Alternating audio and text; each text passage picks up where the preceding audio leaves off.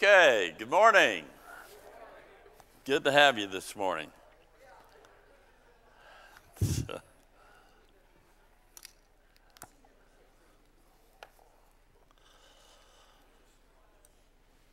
Okay, everybody have a syllabus?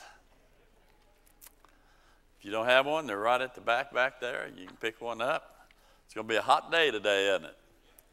Yeah, so it's nice and cool in here. This is the only place you can wear a coat during 90 degrees outside. Amen. You got one, don't you, Kay?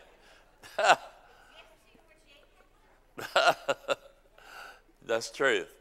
Well, she's so thin. Thin people get cold easier than my radiator.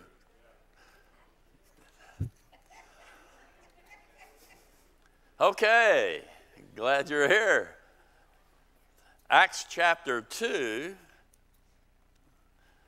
By the way, this is vacation weekend. We have a lot of people gone on vacation and that. So we're glad you all are here. We really are. For you people that are watching us on live stream, I think a week ago we had 300 and something people watching our Sunday school class.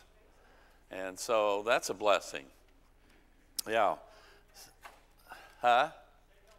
Hi, Kathy, wherever you are. Hello from your hubby. Amen. That's sweet, wasn't it? She says she's sending you divorce papers. Okay, now go on. I'm kidding, Dan. Okay, Peter's in the midst going for his message. And he's speaking to the Jewish people. Remember, there's not one Gentile present unless they're a proselyte. And this is to the people of Israel. And why? The reason that's so important, remember that most of Christendom, they believe that the church started in Acts chapter 2. Okay? And we don't agree with that. We believe it started with Paul at mid-Acts. So what's he doing here then?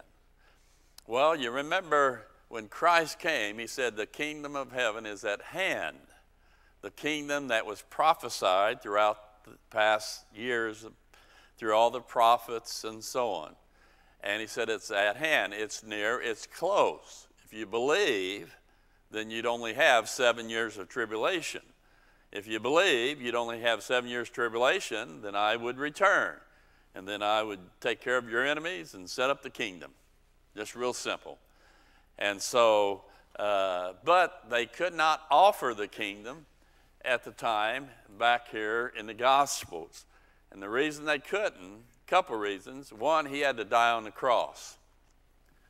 And that was really important, shed his blood in order to be able to have a new covenant for the nation of Israel. Now remember us, the body of Christ, we're not associated with covenants. We're under grace, and ours is different. But not only that, for them to be able to then offer the kingdom in Israel, he had to die first, and also he had to ascend on high in order to be glorified, in order to be exalted. And remember, he couldn't send the Spirit of God down to man in Acts chapter 2 until he had been exalted, seated on the right hand of the Father, right? And so a lot of things going on here in Acts. And once again, early Acts is not to us, the body of Christ. And there's a lot of things going on that never has gone on since that time. Okay? So we'll get through it, and I hope it'll be a blessing. Peter here, he's quoting Joel. Joel chapter 2 says, just where it's underlined, "It shall come to pass afterward that I will pour out my Spirit upon all flesh." And then he goes on to state, "And I will show wonders in heaven and in the earth, blood and fire and pillars of smoke. The sun shall be turned into darkness, the moon into blood, before the great and the terrible day of the Lord come." When is the great, terrible day of the Lord? When is that? Okay, that's over here, and it continues through the tribulation. That's great, when he pours his wrath out upon the world. So, you pick up two things real fast. The Spirit of God has to be poured out, so people, and especially what we're talking about here, Israel, to be saved. Then they go into the tribulation, the great and terrible day of the Lord. The Spirit first, then the tribulation. So you have here the coming of the Spirit of God in Acts chapter 2. If Israel would believe, then they would go into the tribulation. Okay? Now, Peter in Acts 2 quotes Joel to show it was being, Joel chapter 2, was being fulfilled at Pentecost. He says, this is that. The passage of Joel was about Pentecost and the tribulation. It is about the Spirit being poured out, then going into the tribulation, the sun into darkness and the moon into blood. The questions that I wrote down here, has this come to pass yet? Do we see these signs today? Is the day of the Lord being ushered in now? And the answer is no. Not at all. Isaiah talks about this, just where it's underlined. Howl ye, for the day of the Lord is at hand. It shall come as destruction from the Almighty. The day of the Lord cometh, cruel both with wrath and fierce anger. For the stars of heaven and the constellations thereof shall not give their light. The sun shall be darkened in his going forth, and the moon shall not cause her light to shine. I will punish the world for their evil. The moon shall not cause her light to shine. And I skipped that a little bit, I'm sorry. Verse 13, therefore I will shake the heavens, and the earth shall remove out of her place in the wrath of the Lord of hosts, in the day of his fierce anger. So when Peter in Acts 2 is saying Joel, there were other prophets who said the same thing. And they prophesied about the coming of the Lord that day. And so when he says this is that, he believed that that prophecy was beginning to be fulfilled. Okay? He had a reason for saying what he did. Okay? And by the way, when you're back there in prophecy, who is prophecy associated with? The nation of Israel, not the body of Christ, which we're in. It's to the people of Israel. 3, why hasn't this happened yet? It is because God had a secret, he had a secret purpose that Peter knew nothing about. As Israel, with her signs, began to diminish, vanish, V-A-N, vanish in Acts after the stoning of Stephen in Acts 7. What happened in Acts 7? They stoned Stephen, and what did that mark? What did that mark? Earl? The rejection of the Trinity, the Father, Son, and then in Acts, the Holy Spirit who had come down. And so it was a complete rejection of the Godhead. Israel said they will not believe that Jesus is the Christ Messiah. Okay? And God, from that moment on, began, not immediately, he began to set Israel aside. Israel are the sign people. So if you put the sign people aside, what also goes away with them? The signs. Doesn't that make sense? Okay? In stoning of Stephen, God raises up Paul to unveil the new dispensation of grace. And when he raises Paul up, there's this transition. Israel diminishes, the body of Christ increases. So by the time you get to the end of Acts 28, by the time you get to Acts 28, at that time, it's just the body of Christ going out.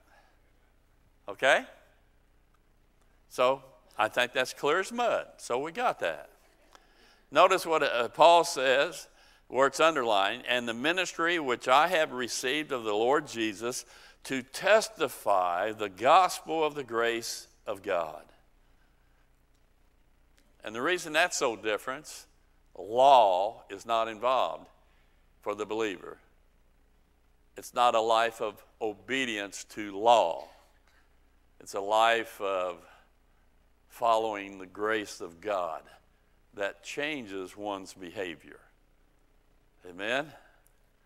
For with this, God ceased in Acts the coming day of wrath, the tribulation. In other words, here in Acts, the Spirit of God's been poured out. If Israel believe, then the tribulation would get ready to come in. But since Israel did not believe, God withdrew the coming of the tribulation period at that time. Okay? And he is not saving whosoever calls, now get this, as predicted by Joel and preached by Peter.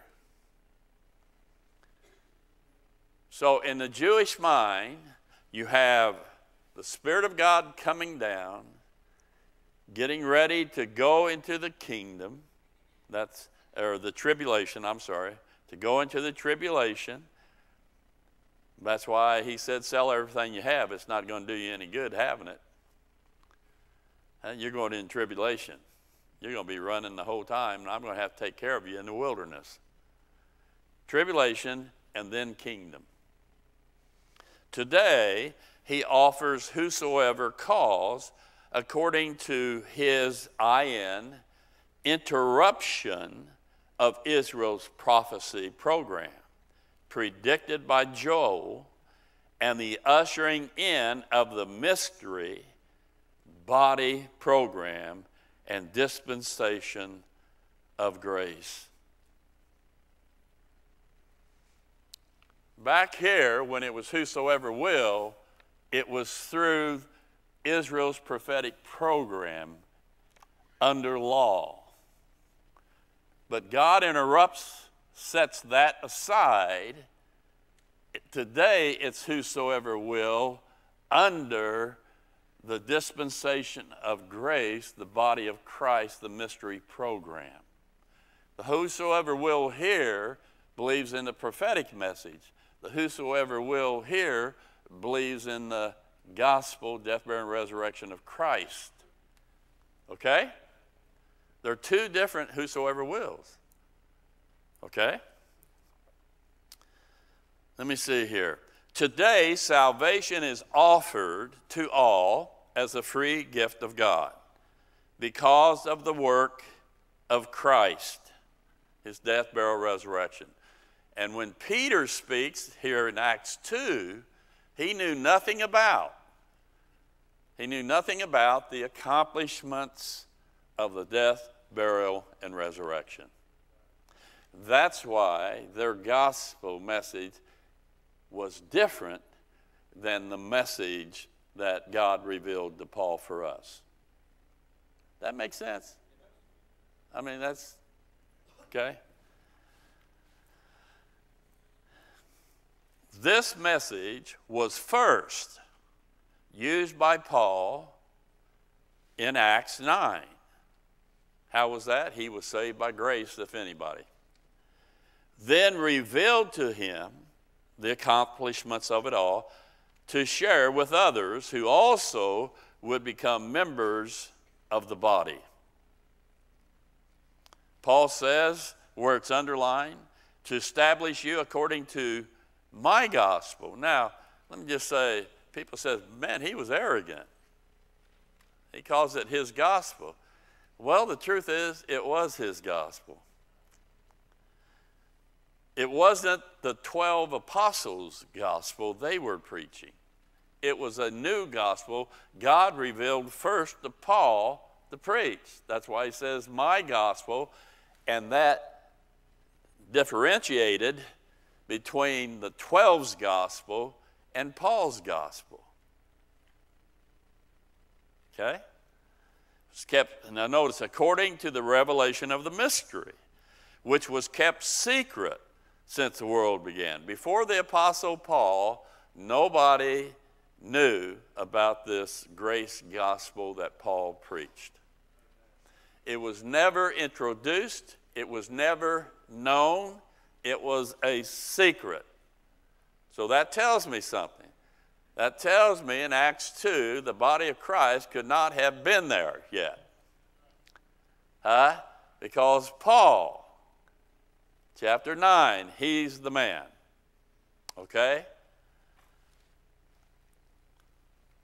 But now is made manifest, and it's about faith, faith alone.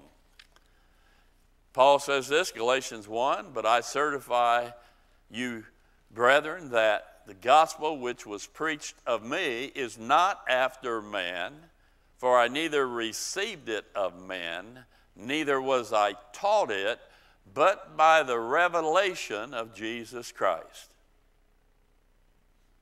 That'd be pretty good, wouldn't it? I'm going to give you a message nobody's ever heard, Paul. You're the first one to experience it. Saved by grace through faith plus nothing. Mankind never had heard that kind of thing. You're going to be the first one, and I'm going to use you to share it. Verse 15, where it's underlined, of whom I am chief, that in me first, for a pattern, to them which hereafter believe on him to life everlasting. Paul says, I'm the first one to experience this new gospel message personally, and I am the pattern that the rest of people in the body of Christ, that's how they have to get saved. The same way I did, not knocked down on the road, but by pure grace. And God reveals to him how that came about through the finished work of Christ, of course. Romans 2:16, God shall judge the secrets of men by Jesus Christ according to my gospel. The gospel that I personally received by revelation through Jesus Christ. He said, that's my gospel. Note, Acts 2:21, who are the whosoever shall call on the name of the Lord, that Peter is talking about. Who he's talking about is the remnant. The remnant. That small, true little flock. Those people who really believe that Christ is the Messiah. Notice Joel 2. It shall come to pass that whosoever shall call on the name of the Lord shall be delivered. And then, and in the remnant whom the Lord shall call.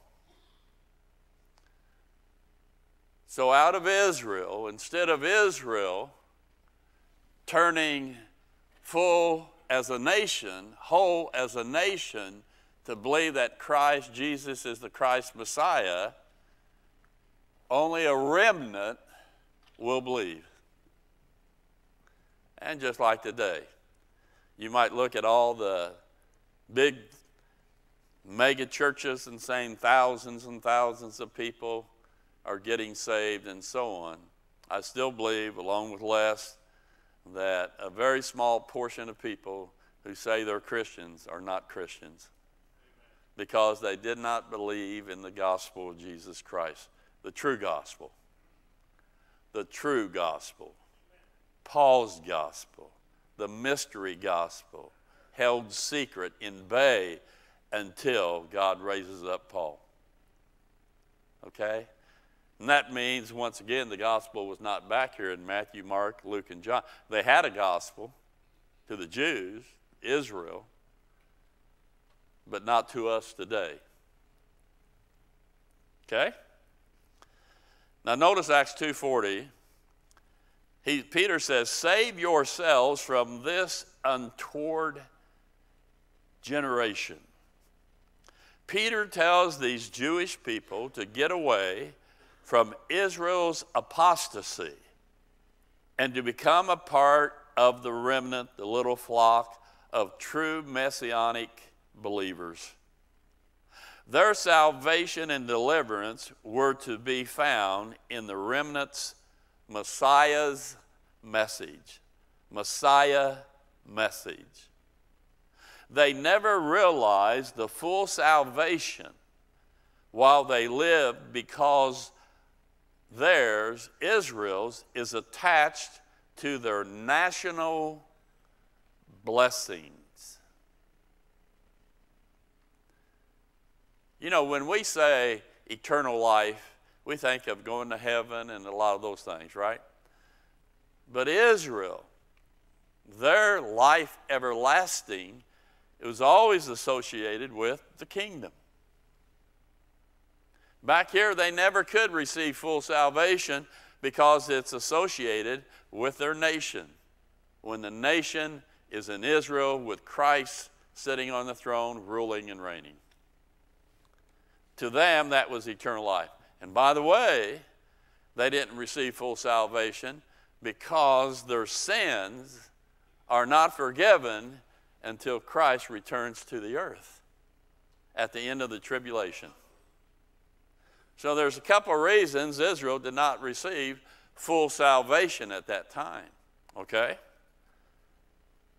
Now, they never realized, national. Israel as a nation does not experience their full salvation until Jesus returns and sets up his or their kingdom. When a Jew was called and did call, they followed Acts 2:37-38. In other words, back then when a Jew was saved, they had a procedure they had to follow in order to be saved. Saved by faith that Jesus is the Christ Messiah, yes, proven by what was required of them.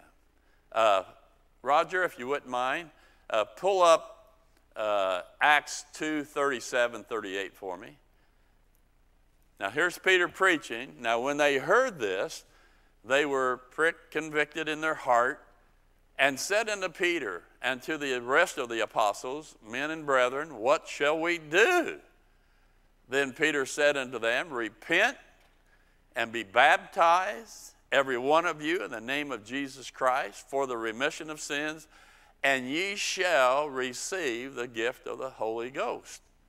So their order was they needed to have faith, of course, and then repent of their national sin of rejecting God throughout the ages, repent of their national sin, be water baptized. Then after they're water baptized, then they would receive the Holy Spirit. Now that's not the way we're saved today. We're saved today the moment we believe in the gospel. But they didn't. They weren't. Okay? Now, notice verse 22. You men of Israel, hear these words. Jesus of Nazareth, a man approved of God among you by miracles and wonders and signs which God did by him in the midst of you, as ye yourselves also know. 1, the things that Christ did in the Gospels, the miracles, were the precise verification to what was taking place then. His miracles were exactly what the prophets said would take place when Messiah showed up. What should have been the results, by the way? What should have happened? They should have just screamed, Messiah is here. He verified what all the prophets said. When he showed up, he did those miraculous things. And that was an indication he's here. Okay? But they had become religious, traditionalist, apostate people. And the religious leaders had positions. They were afraid that if they would follow him, they'd lose all of that. You remember he said to the rich man, sell everything you have and come follow me. Well, they didn't want to do anything like that, did they? Okay? 2, remember John the Baptist, he's in prison, asking the disciples if Jesus was indeed the Messiah. Now, when John had heard in the prison the works of Christ, he sent 2 of his disciples and said unto him, art thou he that should come, the one that's prophesied, or do we look for another? Jesus answered and said unto them, go and show John again those things which you do hear and see. The blind receive their sight, the lame walk, the lepers are cleansed, and the deaf hear, and dead are raised up, and the poor have the gospel preached to them. Who Jesus Christ was should have been easily identified by them. Lost apostate leaders have a hard time seeing truth. Just like Christendom today. They're so wrapped up in their denomination, their tradition, their religious creeds, their versions of the Bible. On and on it goes. And for somebody to say, well, here's the truth, they have a hard time seeing truth. Isn't that true? That's a fact, okay? Verse 23, Christ being delivered by the determinate counsel and foreknowledge of God, you have taken and by wicked hands have crucified and slain. Does Peter say the death, burial, and resurrection of Christ was good news? Like we do? Here's some good news. You're a rotten sinner on your way to hell. Here's the good news. Jesus Christ loved you so much, he died on the cross, was buried, and rose. Good news for you. Now you have an opportunity to be saved. Does it sound like Peter's saying that at all? Okay? The answer is no. Peter accuses them of having slain Christ by their wicked hands. Peter wanted to convict them of their guilt for the crucifixion of their Messiah. Then he tells them he is alive. Uh-oh. You rotten murderers, you slain the very Messiah that was prophesied. But I have something to tell you. He's back to life. And these guys standing there, we help crucify him, crucify. He's alive. Okay? Peter is not preaching the gospel of grace, nor that we have redemption through his blood. Peter is blaming them for failing to know who Christ was and for being guilty of murdering their own Messiah. Not a very happy message, is it? Not here, but one day in the future, Israel will recognize this, their great sin. They will then mourn what they did as a nation, and only 1/3 of Israel will be saved, which will be the remnant, the true Israel. The true Israel is always the remnant, right? Because the majority never believe, just like today. Now notice Zechariah where it's underlined. Zechariah 12:10. And they shall look upon me whom they have pierced, Christ, and they shall, what? Mourn. Revelation 1:7, every eye shall see him, and they also which pierced him, the Israelites, and all kindreds of the earth shall wail because of him. Zechariah 13, just where it's underlined, 2 parts, 2/3, therein shall be cut off and die, but the third shall be left therein. And I will bring the third part through the fire, the trib, and will refine them as silver, and so on. Where it's under it, they shall call on my name, I will hear them, I will say, it is my people, and they shall say, the Lord is my God. So one day in the tribulation, 1/3 of Israel will believe that Jesus Christ back here indeed was the true Messiah. But 2/3 will perish because they won't believe. Okay? The 1/3 is the remnant. How many of you understand that? Okay? Okay, very good. 3,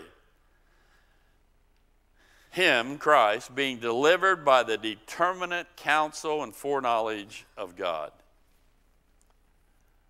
It does not say or imply that God had caused or forced them to crucify Christ. God says they were wicked in so doing. The simple truth is that the all-knowing God knew what wicked men would do to his Son. Yet he delivered him into their hands to fulfill his purpose. Probably a great example would be God had a purpose for Israel. Joseph's brothers sold him into slavery, went to Egypt, rose up finally the second highest in Egypt, right behind Pharaoh. And he said to his brothers, you meant it for evil, but God meant it for good. God had a purpose in using your evil. Likewise, the Israelites, they're wicked. They meant it for evil, but God had a purpose for good through it. Amen? In the slaying of his Son, he had a 2-fold purpose. Now this is important. For this one cross. One related to Israel prophecy, and the other one related to the mystery body program. Peter's prophecy program is what we have here in Acts 2. Christ dies on the cross, buried, rose again, and he's being presented as the resurrected Messiah to the nation of Israel. One purpose. Israel's prophetic program. But God knew they're going to reject. So he had a second purpose. And the second purpose is interrupt Israel's program and create a new program called the dispensation of grace. And the purpose of his death, burial, and resurrection is different from the purpose of Israel. Okay? God purposed to use the cross for Israel in early Acts to offer them their kingdom. But because of his omniscience, he knew Israel would reject Christ then as their Messiah. So he purposed Israel's crucifying of her Messiah to someday touch and break their heart. This will happen during the tribulation and at its end when Christ returns, that we just talked about. It's not breaking their heart here, but one day over here, it will. Okay? Where am I? The fact that God determined for his son to die on the cross does not lessen the Israelites' guilt of murder. Their wickedness chose to kill Jesus, and they will be held accountable one day.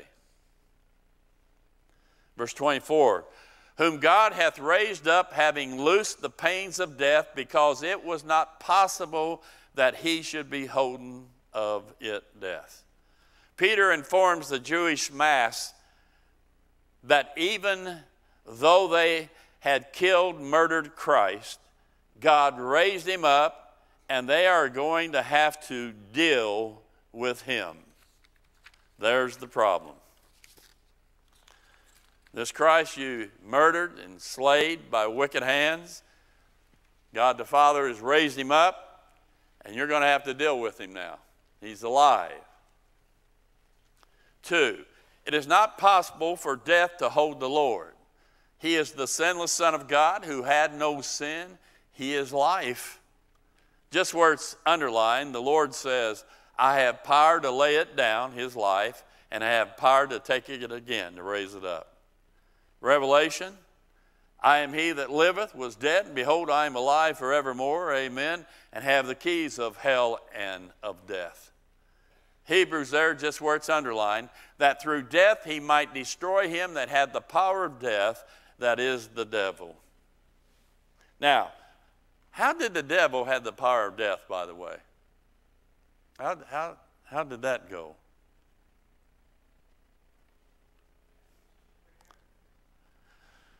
When Adam sinned, yes.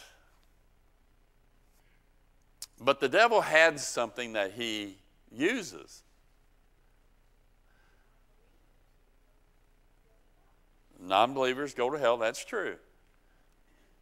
He had the law. And he could point out, you violated the law. They violated the law. The law says death.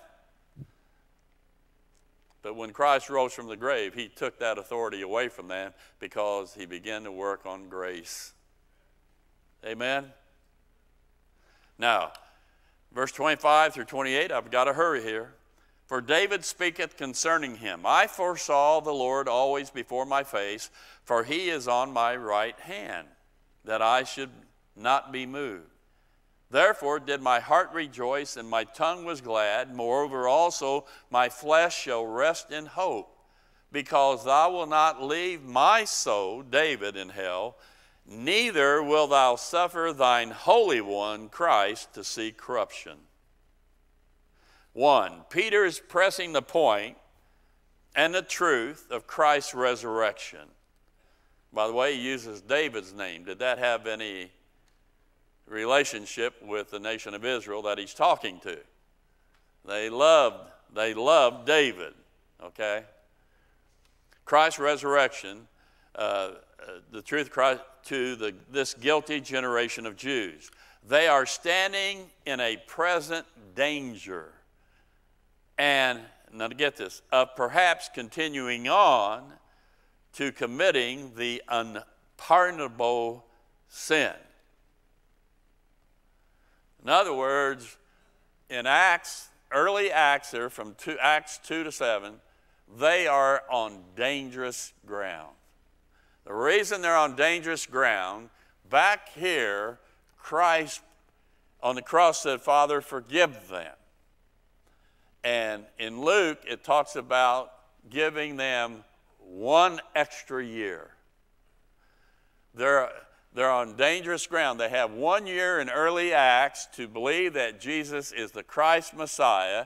And if they did not, since it's the power of the Spirit of God, they were rejecting the Spirit of God, and that is the unpardonable sin. And they would commit it. And Israel committed that sin. You can't commit the unpardonable sin because it wasn't to or for you. It was to the people of Israel, the apostate nation, and they committed it. Okay? 2, how was it that David's and Christ's soul did not see corruption in hell? Why? What compartment were they in? Paradise. That's why. Remember hell? In hell, all die and go to hell. It's separated. One side torment, one for lost people, the other side paradise, Abraham's bosom. Right? Okay? Verse 29 through 33. Men and brethren, Jews, let me freely speak unto you of the patriarch David, that he is both dead and buried, and his sepulcher is with us unto this day. Me and Kenny Arthur got to see David's thing in Israel. His sepulcher, his tomb. They don't allow you to do that anymore. We were in there, had a beautiful silk blue golden thing over the casket thing. And I took a picture, and this rabbi went nuts. He was an old man. I think he was drunk. Actually, I believe he was a rabbi drunk. I said, nothing never changes for them, does it? Like days of old, days today. But anyway, verse 30. Therefore, being a prophet, knowing that God has sworn with an oath to him that the fruit of his loins, David, according to the flesh, he would raise up Christ to sit on his throne. He, seeing this, before spake of the resurrection of Christ. David was promised through his loins, this Messiah one day would sit on his thrones. And so since he would die, he would not see corruption, he would be raised. Why? Because God promised he's going to sit on the throne. He's going to rise from the dead. Okay? And you can look at the rest of the verses sometime. Number 1, Christ was raised for one main purpose, and that is to sit on David's throne, to be king in the ages to come. I've studied that out a little bit, and both David and Christ rule and reign in Jerusalem. But Christ will be the head ruler over all other rulers, okay? Along with the 12 apostles that's going to sit on 12 thrones, judging the 12 tribes of Israel, right? Well, Christ is going to have his throne there too. 2, understand the pouring out of the Holy Spirit on the day of Pentecost was interpreted by Peter as proof, positive, that Jesus Christ has been exalted to the Father's right hand. And that he is king, and his kingdom will be restored. When will it be restored? At the end of the tribulation. So what is going to happen to those Jews who killed the king? This is a warning about God's wrath falling on them. What could these people who murdered the king, the Messiah, what could happen? Well, they could repent. That's what Peter's asking for, right? There's a way out for him. Verse 34, 35, for David is not ascended into the heavens, but he saith himself, the Lord said unto my Lord, sit thou on my right hand until I make thy foes thy footstool. That's during the trib. Peter says to them, you crucified him, the Father raised him and set him at his own right hand. He has sent us out as witness to you that he is God Messiah. He is going to come back and make his enemies his footstool. The next time he stands, it will be to pour out his wrath on unbelieving Jews and the world. The next thing on God's calendar is to make you, Israel, his enemies, you apostate ones. You are his target to be destroyed. I wrote, can you imagine how some of them felt from hearing Peter's message? Therefore, let all the house of Israel know assuredly that God hath made that same Jesus whom ye have crucified, both Lord and Christ. Peter is not preaching the gospel of grace here. He is not preaching on the merits of the blood of Jesus Christ, that he will accept you killers. Peter is saying Israel is guilty of crucifying Christ, but he rose and is on the Father's right hand. He is anticipating his return when he will burn you well done. And you better get right. What would you do? Huh? Well, we'll find out next week. Okay?